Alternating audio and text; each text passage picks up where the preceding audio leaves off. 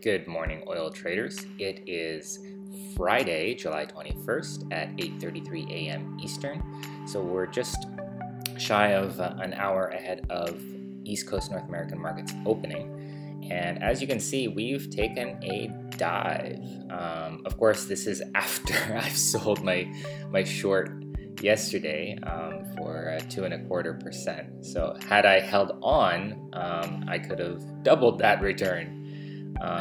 Assuming, of course, that we stay where we are right now, which is about 46.5. I don't rule out the fact that we could bounce back up ahead of open, and I don't rule out the fact that we might bounce back up simply in intraday trading.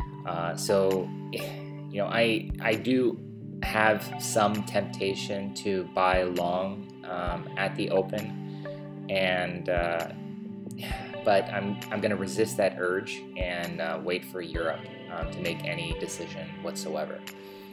Today is one of those days where something dramatic could happen.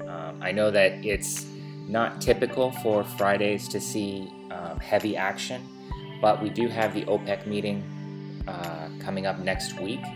And if we look at the 7-day chart here, you can see that we've been climbing since July 18th pretty rapidly, and this is the first time that we've seen this pullback. So this was this first pullback was yesterday, and this second pullback is what's happening right now ahead of East Coast markets open.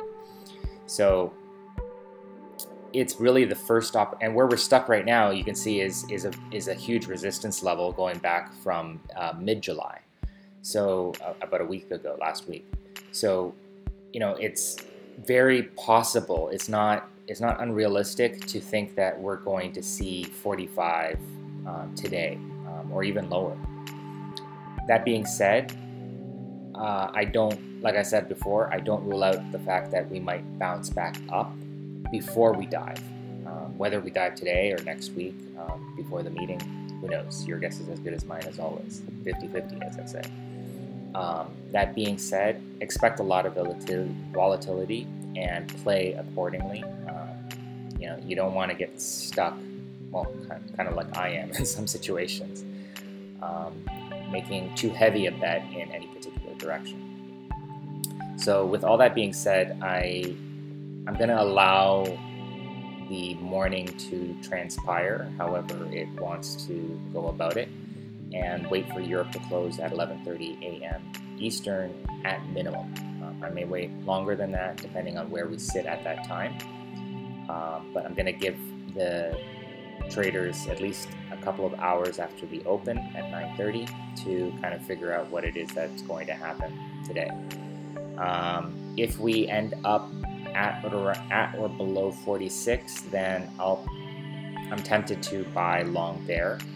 Simply not because I necessarily think that we're going to go back up today on a bounce, but it's low enough that there could be an opportunity in a upward reversal early next week that basically I'd want to profit from, and it's a big enough gap from my existing long position at 47.30 that it makes sense as a portfolio holding. So that's kind of what I'm thinking. That being said, I would much prefer that long to be situated somewhere closer to 45, but that might be too greedy today, unless we drop.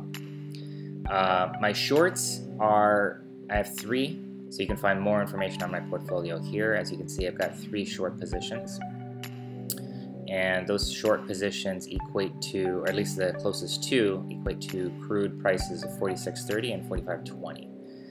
So we're just above my closest short. So if we do tank today, it's a possibility that I'll be selling at least 1, if not 2 short positions, depending on how hard we do drop.